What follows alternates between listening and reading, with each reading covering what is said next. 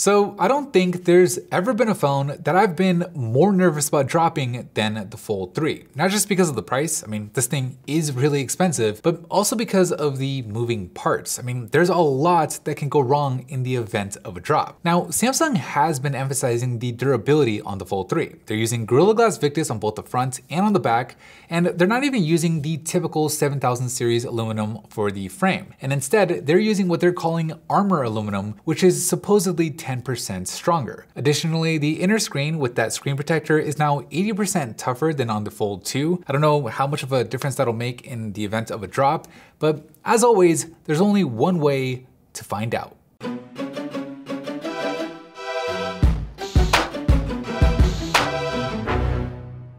Test number 1, backdrop. In 3, 2, 1.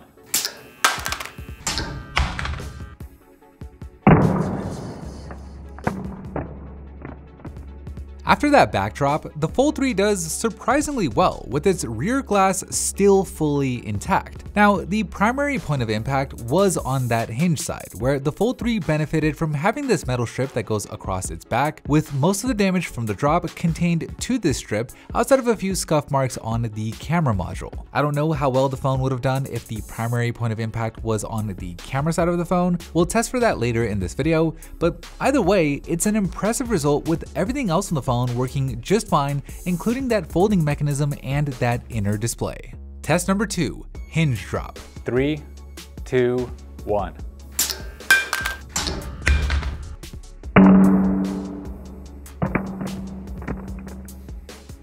After dropping the phone straight onto that hinge, as you'd kind of expect, there are a lot of scuffs on the hinge itself. I mean, you would hate to see this happen to your $1,800 phone. But the more important thing here is the hinge's functionality is unaffected. Folding and unfolding the phone feels just like it did before we dropped it, which actually makes me feel pretty good about the hinge's durability. We're going to be doing more challenging hinge drops in a bit, but for now, it's not a bad result at all. Test number 3, face drop. In 3, 2, 1.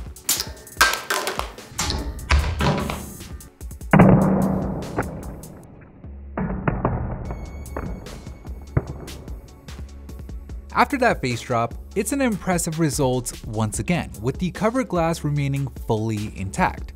Now, just like we saw with the backdrop, the initial point of contact was on that hinge side of the front, where that metal strip seems to have helped protect the phone once again. The outer edge of the glass did suffer a few light scratches, but really it's nothing too bad. The cover screen is still fully functional, the cameras work just as you'd expect, and of course that inner display seems to have been completely unaffected. Okay, so for test number 4, we're gonna drop the Fold on its face again, but this time we've rotated the phone so that way the initial point of impact will be on the non-hinge protected side. 3, 2, 1.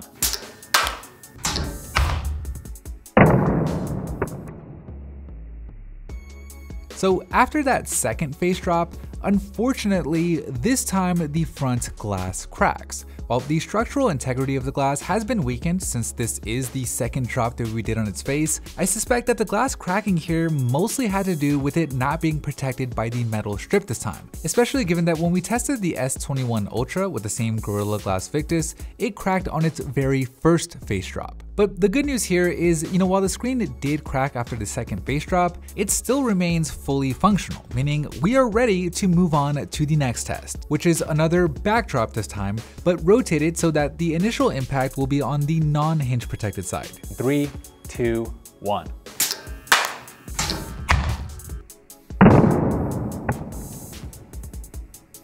And just like with the second face drop, without that extra protection from the metal strip, the rear glass shatters as well. So the takeaway here, at least for me, is when it comes to dropping this phone in its folded state, like Zach from Jerry Rig always says, glass is glass and glass breaks.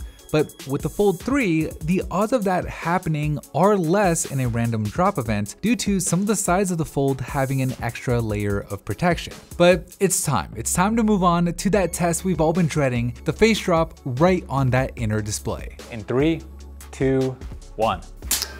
Oh! Oh!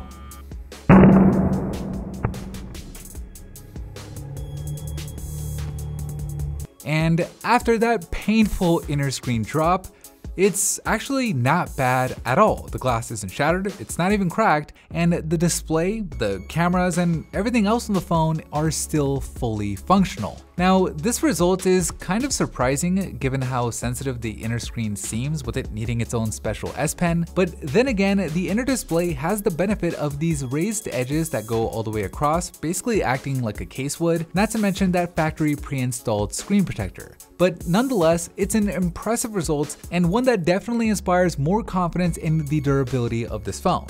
Okay, so with the Fold surviving our standard drops from 1 meter, it's time to start pushing things to the limit, where going forward, all of our drops will be from higher up at just under 1.5 meters onto a steel surface. Starting off with the bonus drop number 1 on that inner screen. 3, 2, 1.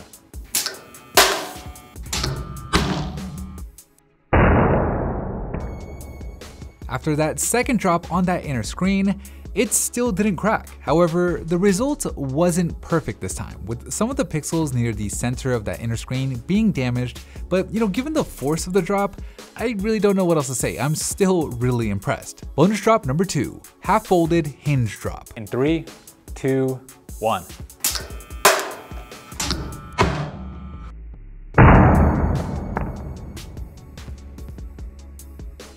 So I was kind of expecting the phone to split in half there for some reason, but no, the hinge is just fine. It works as you'd expect it to, just as the rest of the phone does. Bonus drop number 3, the TP drop. 3, 2, 1.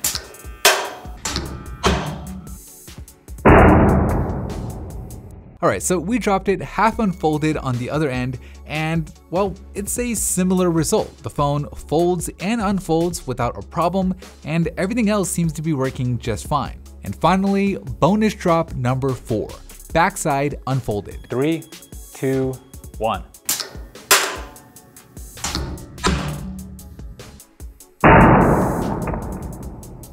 So a total of 10 drops in when you count the bonus drops.